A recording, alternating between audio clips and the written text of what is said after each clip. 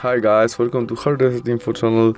Today I have ZTE BLADE A54 and I want to show you how fix the problem when you have a connect with internet but you can't surf in it because you get this notification on your screen as in my situation.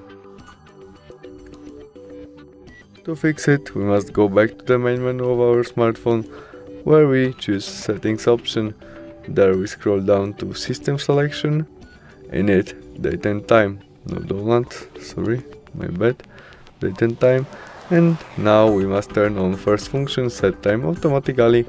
After that, all would work. We can go back to Google Chrome application and try search something and it would work as you can see. Thanks for watching. Bye.